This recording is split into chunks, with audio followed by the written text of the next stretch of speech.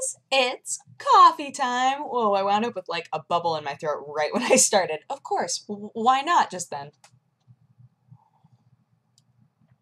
I would like to give you guys a quick update. I was thinking about it today, and a lot of you, when I gave up sugar in my coffee for Lent, even though I'm not religious in a way where Lent is important to me, but I kept saying, I like the idea of Lent. I like the idea of giving something up for a certain period of time and seeing if it affects your life after that, right?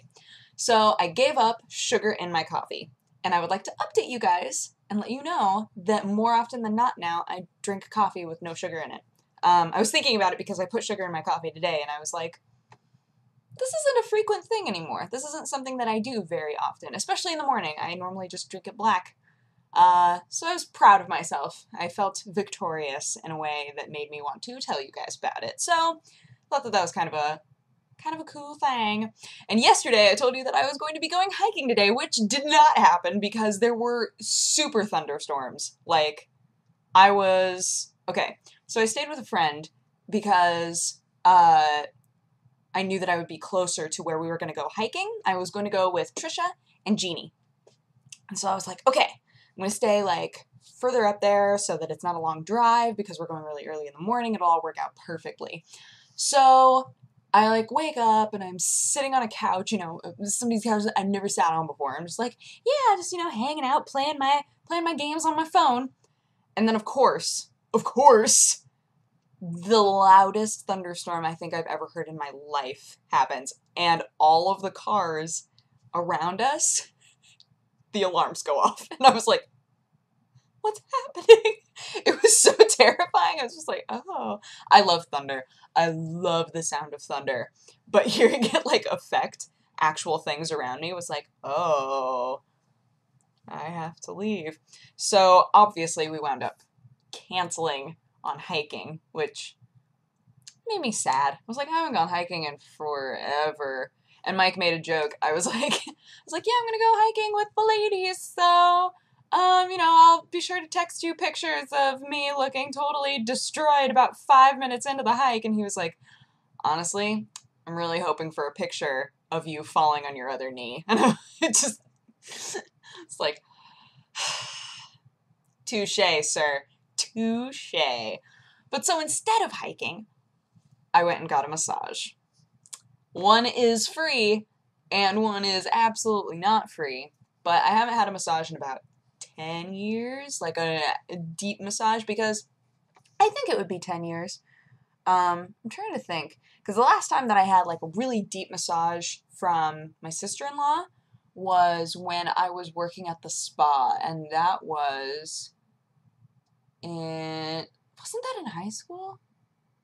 Or was it not? No, that was my freshman year of college. So it was 8 years ago, not 10. I was close though. So I haven't had like a super full-on, full-body, like deep massage in a long time. And my back has been killing me. And I have plenty of friends that like to massage and like pat. But it just wasn't helping at all. And so it was suggested to me like, oh, you should go get a massage, just do it. It's like, okay, I will. And I'm so glad that I went because I found out something really important. First off, this dude was awesome. It was totally silent the whole time, which is my jam.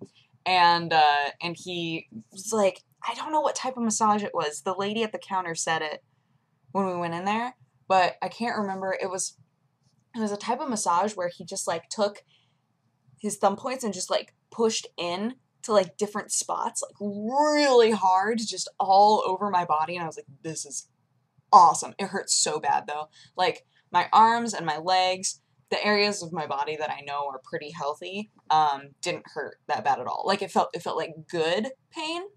On my back, it was, I knew that it was still good pain, but it was like, oh, my back is super messed up. Like, I can tell I need to be working on that posture a little bit more because it was apparent. Like, he asked me if there were any spots that I wanted to work on, and I said, well, I work at a computer, so it would probably be best to do a lot of work on my back and neck. And he was like, okay, and he went to town, and I was just like, oh! But here's the thing that I'm really glad I found out. There's a spot on my back that every time somebody touches it, I'm just like, God, it just hurts so bad. And I haven't been able to figure out what it was. So he's like pressing in there and my whole body is tense. And I was like, oh, that hurts. And he goes, yeah, I'm sure it does. And then there was a long pause. And he goes, your spine is actually crooked here. It's like, what? He's like, yeah, I mean, it's common. You know, depending on how you sit, if you sit for your job, typically people develop, you know, cricks in their spine. And he was like, but this is definitely like, your spine is crooked here. You need to go to a chiropractor. It's like, oh. He was like, yeah, I think, you know, the pain should go away after you go to see a chiropractor, but you definitely should. He said the things that keep your back from doing this are if it develops, if you're able to recognize this again in the future, go to a chiropractor as soon as you can. He said getting regular massages, of course, keeps your body loose, and making sure that you exercise every day. Which I don't know why I was surprised, because, you know, it makes a lot of sense. But, yeah, he said that if you're somebody who sits at a computer a lot and you have a lot of back problems, you should be doing some sort of exercising, even if it's swimming. So just swim for 30 minutes and it'll keep your back, like, loose. I was like, yeah, that makes a lot of sense. It's like, I do exercise, but I don't exercise every day. And he was like, you should be. If you work a desk job or if you work at a computer, you absolutely should be doing exercise every day. I was like, okay. So, the more you know, things to learn. But, oh my goodness, when he was working on my neck, I was like, just like, oh man. But now, I feel great. I feel like awesome. I realized that I need to be drinking water.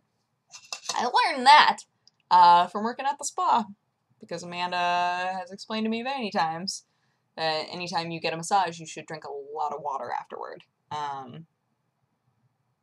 I can't tell you specifics about why.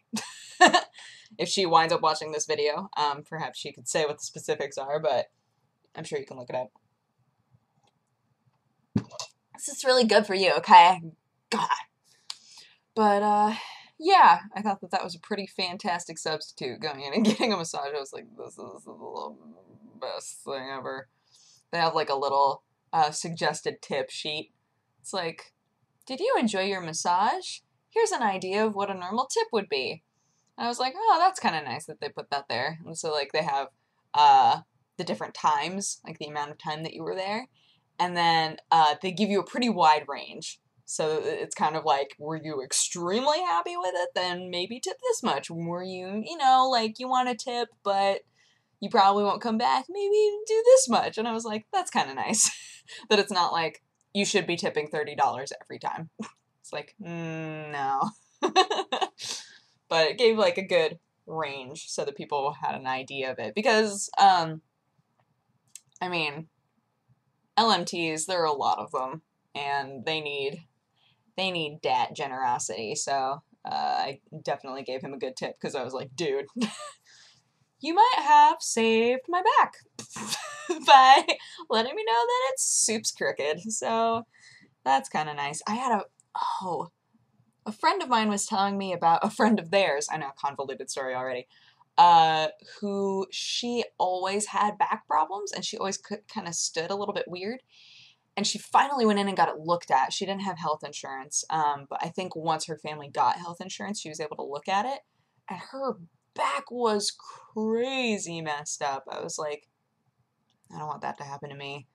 I'm like scared about it now. I'm like, can this get worse? Like, do I need to see a chiropractor tomorrow? Like, how quickly will this worsen?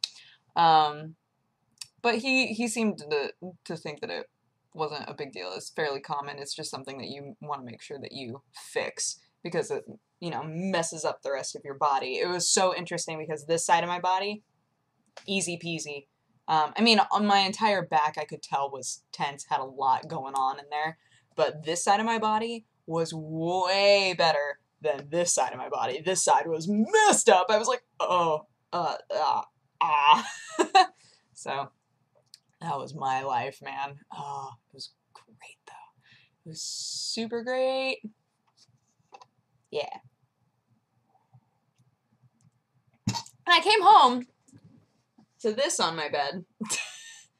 So I've been trying to, like, get Sherlock to play with it. What I keep doing, because he loves, like, hands or feet under things. He likes attacking those. So I keep, like, doing this sort of nonsense, and he's like, oh, he gets, like, super excited. But he doesn't like that it's so crackly. It, like, makes a lot of noise, so he hasn't been, like, really into it, but I'm gonna leave it out. We'll see if it's something that he winds up enjoying. I don't know. It'd be interesting, but overall, I'm sad that I didn't get to see Jeannie, and I'm sad that I didn't get to see Trasha, but I am excited that I got a massage, and that I found out that my back is all messed up, because that's kind of nice to know.